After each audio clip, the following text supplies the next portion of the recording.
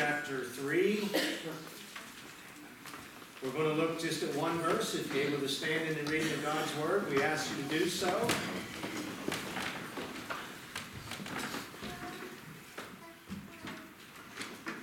Verse 18.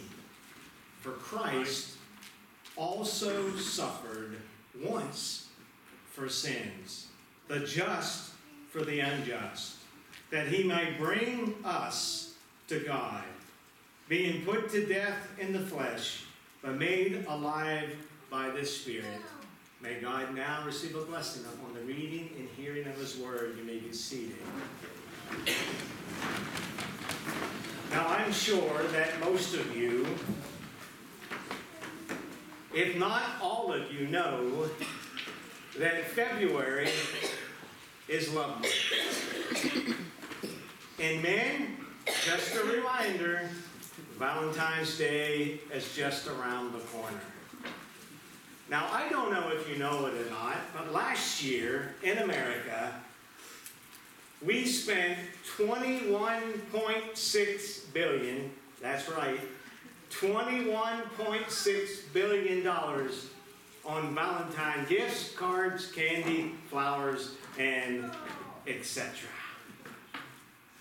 And you know, as unique and as important and special as human love is to all of us, there is a greater love, and that is the love of God.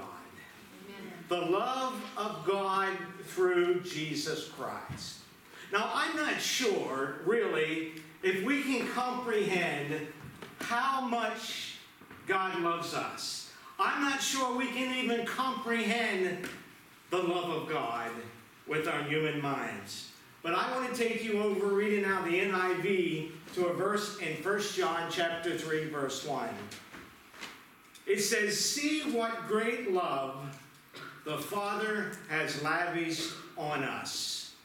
And in the Old and New King James, it's bestowed, but I like that word, lavished. Look at that word, lavished. That word means an outpouring. That word means gone overboard. It means going far beyond anything that we can expect. Now, I'm going to try to illustrate this love for you, but I take no credit for this. I'm going to borrow the illustration used by Dr. Graves at General Assembly and at our Wives and Ministers Retreat. Now, take a look at this picture. Now, I want you to imagine, if you will, that dirt being the love of God. Can you imagine that truck full of God's love coming and backing up to you and dumping God's love on you? And then that truck leaves and God brings another truckload of love, and another truckload of love, and another truckload of love. Now, I don't know about you, but that would be enough love for me, would it not? But I want to tell you this morning, you all, God's love is even greater than that.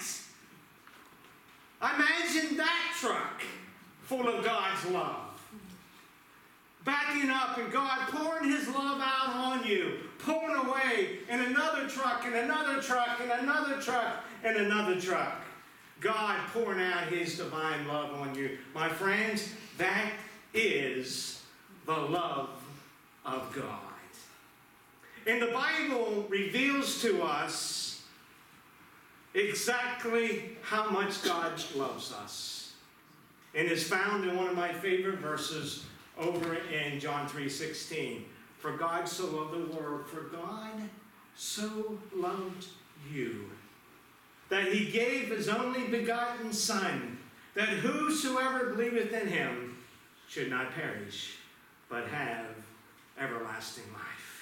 Now that, my friends, that is the depth, the width, and the length of God's love. You know, it wasn't long ago that we celebrated Christmas.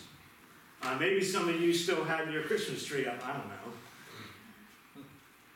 But today I want to talk about another tree.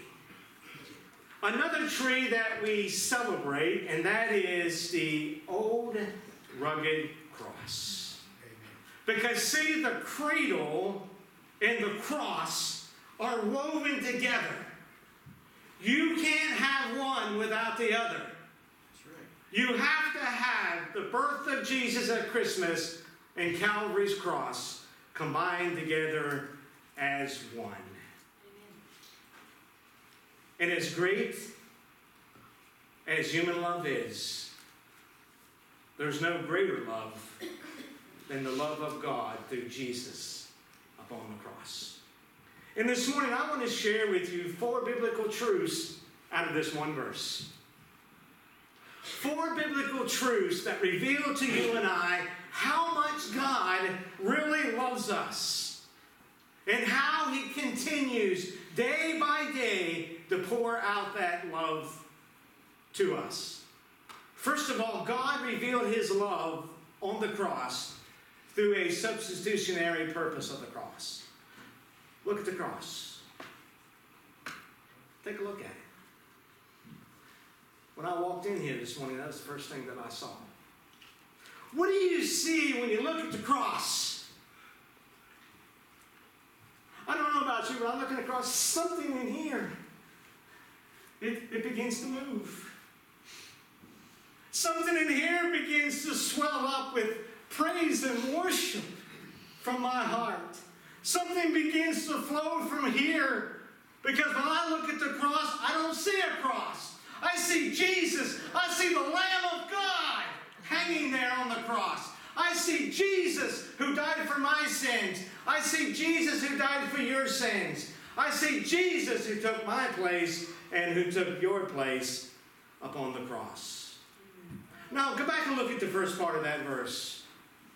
For Christ also suffered once for sin, the just for the unjust. Now, note here, the just being Jesus.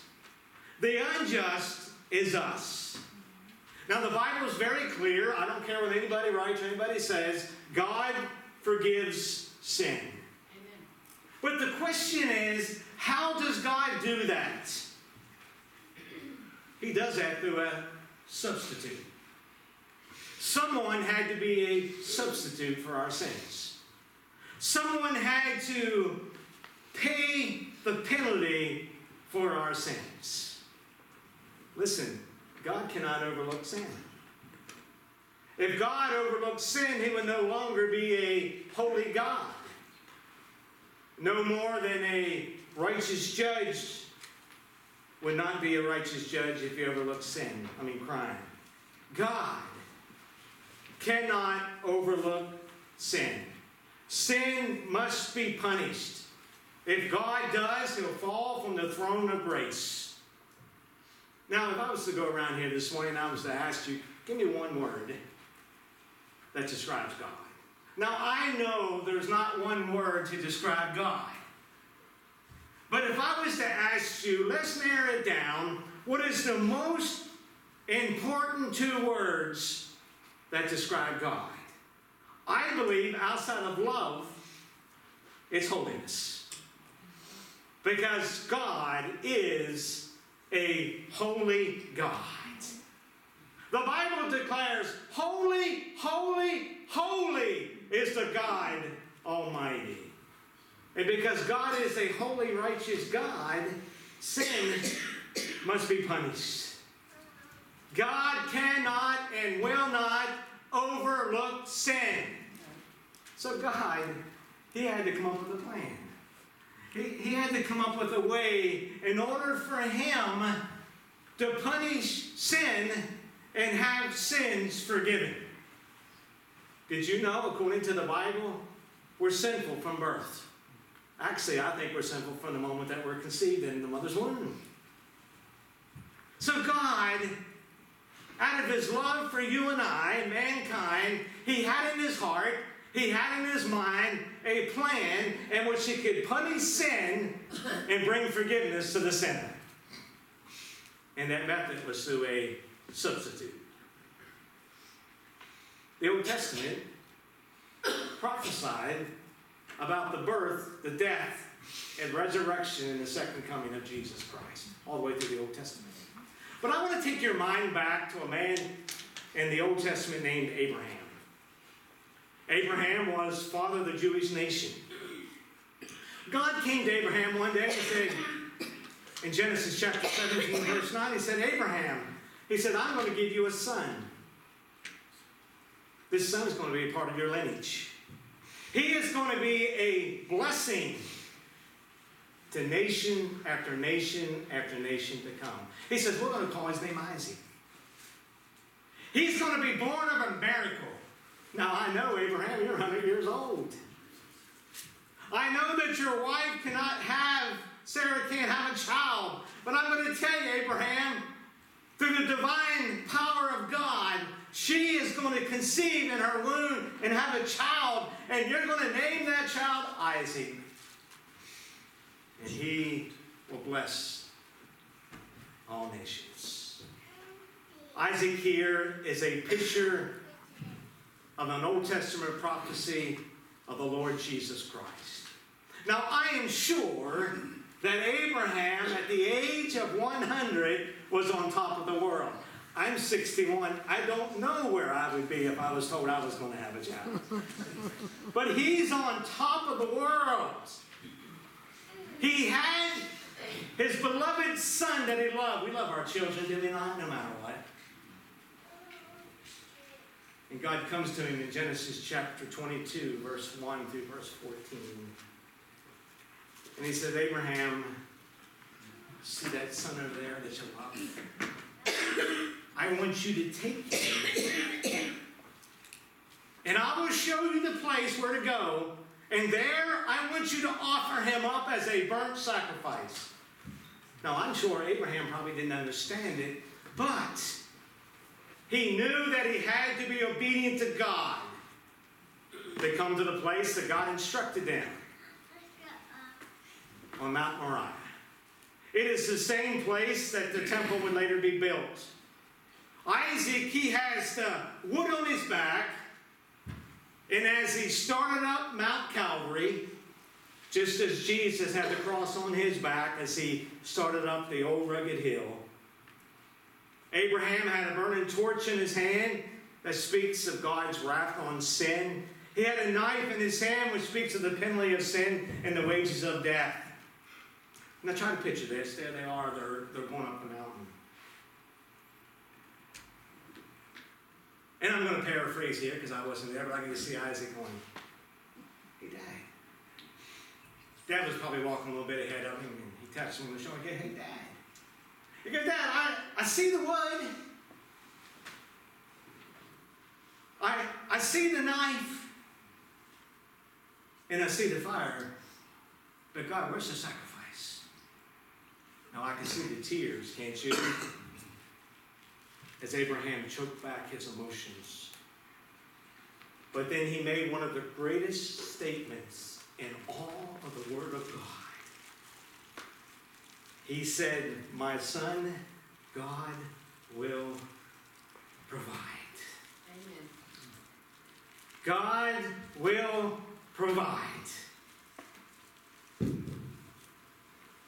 They get up to the top of the hill. Isaac reaches his hands out and he allows his father to bind him, to be put him on the altar. Now understand, Isaac is 100. Abraham's 100. Isaac is a young, strapping young man. I'm sure that he probably could have overtook him. But he did. He stretched out his hand and he said, Father, not my will, but thy will. Wow. What's that take your mind to? Back to John 10:10. Jesus said, no man takes my life. I lay it down myself. Here is Isaac submitting to the will of his father, just as Jesus in the Garden of Gethsemane submitted to his father. Abraham takes the knife. Picture this. Being obedient to God, knowing that that was the son that he loved. He takes the knife just as God instructed him. Being obedient, he goes to pierce that into his side. And then in Genesis chapter 22, verse 11 through 13, an angel speaks to him. He says, Abraham, Abraham, do not lay a hand on your son. And Abraham lifts up his eyes and he looks over. And he sees a ram caught in the thicket, and he goes and he gets the ram, and there he offers the ram for the burnt offering instead of his son. By faith, Abraham learned the lesson of substitution.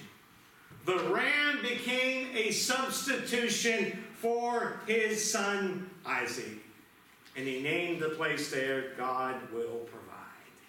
Now let's move forward to the day of the crucifixion. It was on a Friday. They nailed Jesus to the cross. There, he became our substitute. There, he became our sacrificial lamb for our sins. The Lamb of God hung there on the cross. And John tells us over in John chapter 19, verse 30, he was full of blood and suffering. And in the midst of all of it, he bowed his head and he said, "It is finished." It is finished. The just, being Jesus, became the unjust, the sinners, you and I. Now, I want you to try to picture this. Pilate and Barabbas are down on the bottom of the hill looking up. Can't you see Pilate saying, "Barabbas, you're a lucky man today. You're wicked. You're evil. You're a criminal. I wanted to crucify you on that cross. Barabbas! Barabbas, look up there on that hill. See that man in that middle cross, Barabbas? I couldn't wait to put you there. But you're going to go free today. See that man up there? I don't know who he is. But he is dying in your place. Jesus, through God's great love for us, he became the substitute on Calvary's cross. The substitute for my sins and the substitute for your sins. But there's a second thing I want us to see about God's great love upon the cross, and that is the suffering passion of the cross. Look again at our verse. For Christ also suffered once for sins. That word passion means suffering, to endure. Now, I'm not sure we'll ever be able to understand the suffering that Jesus endured upon the cross. I don't believe today there is a song that can ever be sung to express it. I don't think there's a pen that can ever write it. I don't think there's a human heart that can ever understand the suffering that Jesus Christ suffered upon the cross because he loved us. And he became our substitute. But I want to paint a picture in your mind of three ways that he suffered. I want you to grasp hold of this, because I believe if you grasp hold of this, you'll come to a full understanding of the price that he paid for my sins and your sins. Number one, he suffered on the cross emotionally. In Luke chapter 22, verse 41 through verse 44, remember there he was in the Garden of Gethsemane. He knew that he was facing the cross. He says in this verse, and he knelt down and he prayed, saying, "Father, if it is your will, take this cup from me. Nevertheless, not my will, but thy will be done." Now, I want you to understand this in your mind. As he was praying there that day in the Garden of Gethsemane, he was praying earnestly. He was praying to his Father. And Scripture says he prayed so hard that the blood drops come out of his forehead. I want you to understand this. He was in so much agony on the cross, the blood did not ooze out. It was dropping to the ground because he knew what was ahead of him. See, Jesus here, he wasn't battling the Father. He wasn't even battling Satan. He was battling his own humanity. He says, Father, if it is possible, let this cup pass from me. Now, I believe there's a word that we often overlook in this. And that word is cup. Jesus had to drink from the cup. Well, maybe you're saying, well, preacher, what was in that cup? Now, I can start over here with Miss Kim, and I can pass that cup around. And as that cup was being passed around, we could put in there every dirty thought, every foul word, every selfish deed, every lie, every deed of deception, every sinfulness, every wickedness. And we could place that into that cup. We could go all the way back to the time of Adam and Eve, and we can go forward all the way to where the trumpet blows, and we can pass that cup. And corruption and deception and abortion and rape and arson and drug addiction and demon worship and violence and wicked and filth will be put in that cup.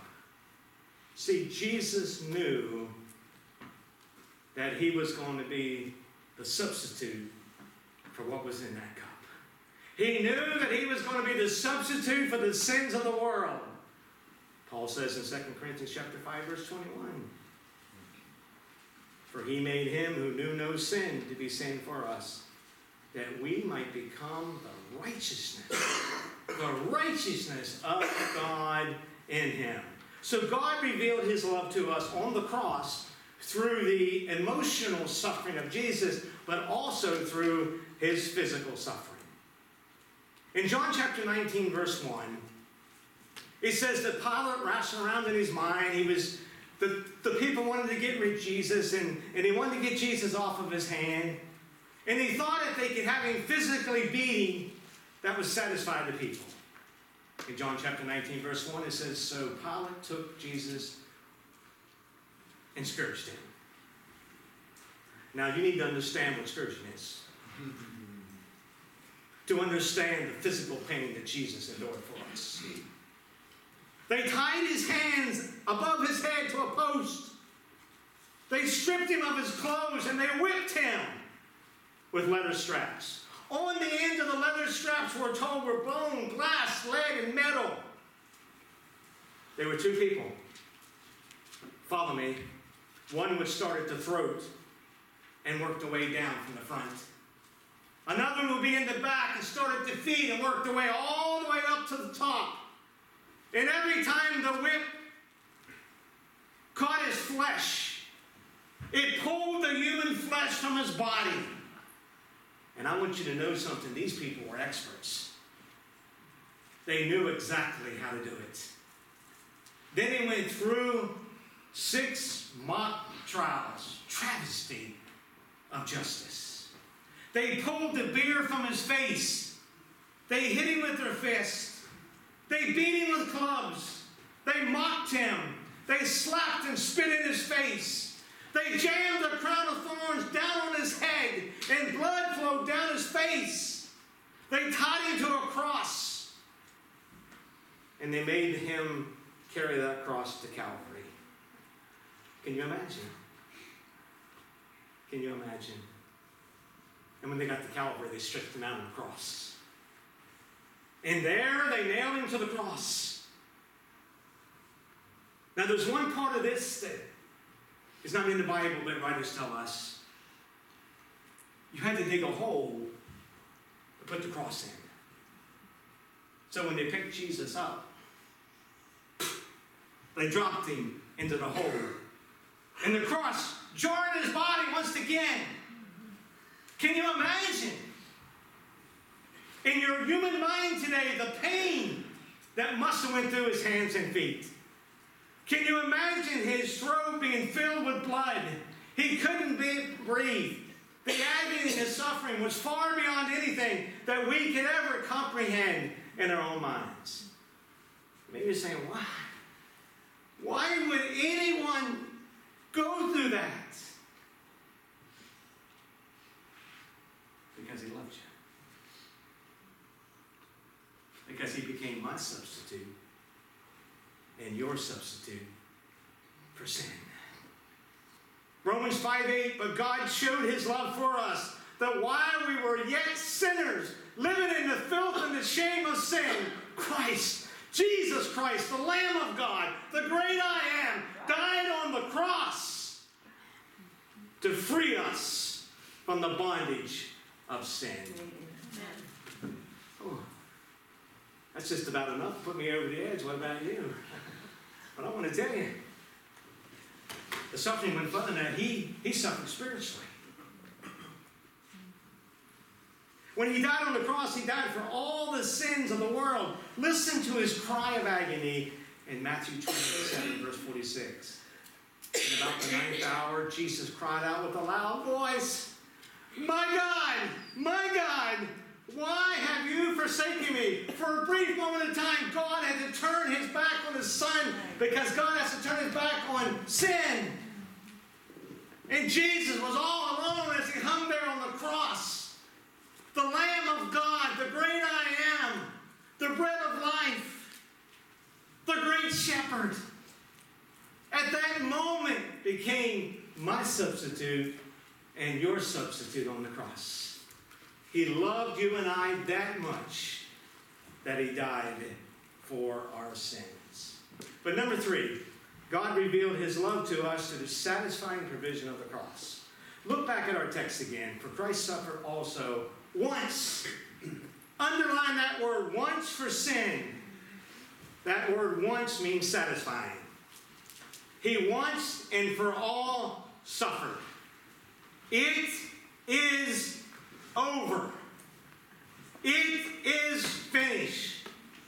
The righteousness of God is completely satisfied through the Lord Jesus Christ upon the cross. He will never, never, never again face the cross. When he bowed his head that day and said, "It is finished." Church, it is done.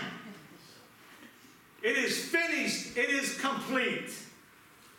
He gave his life as a substitute, as a sacrificial lamb on Calvary's cross for our sins. But the last one, the final thing, God showed his love through the saving power of the cross. It brings us back to our text. For the just became just for the unjust, that he might bring us to God. The reason is for Calvary, that you and I may have an opportunity to come to God. Romans chapter 5, verse 10. For when we were enemies of the cross, we have been reconciled to God through the death of his Son. Much more, having been reconciled, we shall be saved by his death. If you hear nothing else, I want you to hear this. There's a lot of false prophecy in the world. Amen.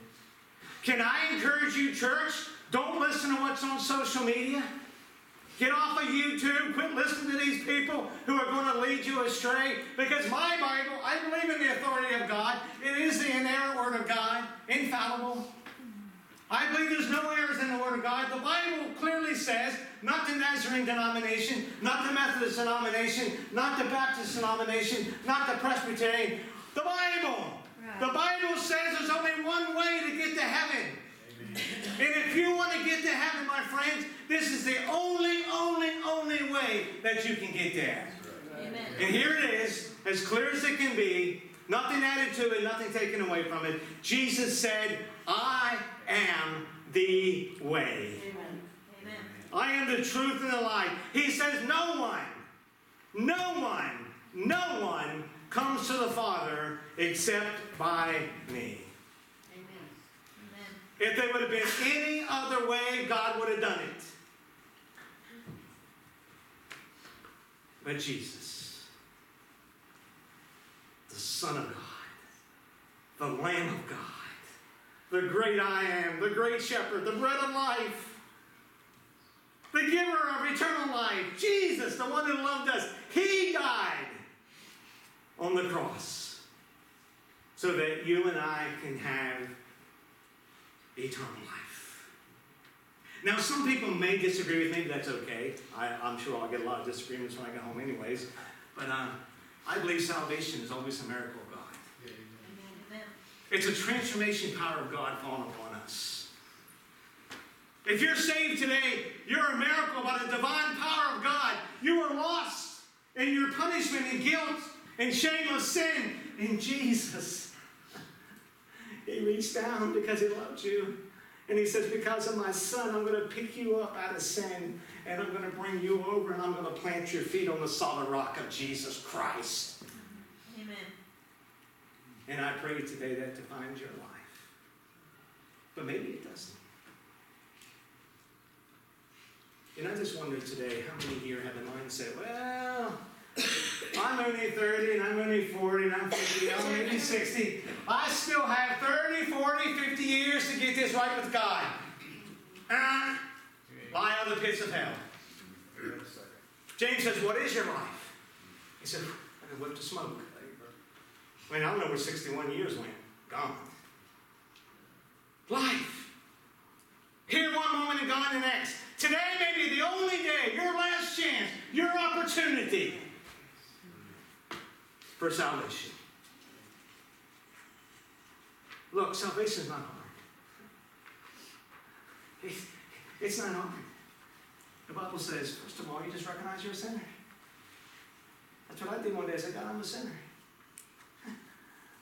And then you have to repent from them sins. God, I'm repenting. I used to live this way, I used to do this, and I used to act this way, and I used to behave this way, and I'm turning away now. I'm a new creature in Christ Jesus. Praise God. I'm coming over here by the transferring power of God.